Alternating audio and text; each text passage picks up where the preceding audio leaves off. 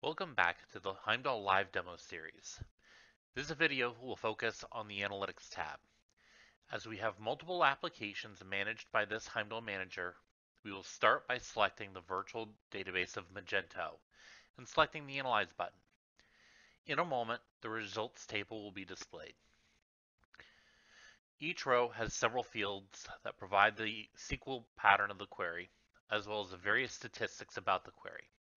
The query pattern itself has been normalized to remove the patterns, allowing a better understanding of the overall query behaviors. By default, the rows are sorted by the server time, which is the percent of the time waiting on the database spent waiting on this particular query pattern. In general, for interactive applications, unless a query pattern is registering more than a few percentage points of server time, it is not worth focusing on optimizing. The next column is the cache hit percent, which reflects the impact of Heimdall caching as configured in the Rules tab. Next is the query count. Following, the query response time is effectively the time to the first byte for the query, while the result set retrieval time is the amount it took until the result set was closed. A large delta between these two times can indicate that the application itself is taking a long time to process the result. The average result size is an estimated size in bytes of the result returned by the database. If the value is small, few rows were returned, or only a small amount of data was returned. A large value in the megabyte range indicates that a very large number of rows were returned, and the query is a good candidate for optimizing. Finally, the transaction percent indicates what percentage of the queries fitting the pattern were in a transactional context.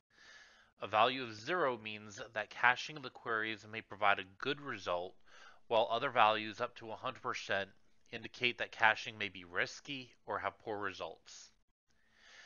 Most columns can be sorted in order to provide a different perspective on the queries, such as to sort by query response time or average result size. Finally, each query pattern may have query plans available for viewing if configured in the rules. If available, the most recent query plan will be displayed by hovering the mouse over the query pattern, and a complete view of the query stats and plans extracted can be displayed in another window by clicking on the pop-out button in the upper right-hand corner. This display is convenient to provide to developers as it provides much of the information they will need to understand performance in production environments for optimizing the queries without access to the database itself. Additionally, a read-only management console login can be provided to developers to allow them access to the Analytics tab without accessing the production database as well. This allows them to understand application performance without risking the security of the database. This concludes our video on the Analytics tab.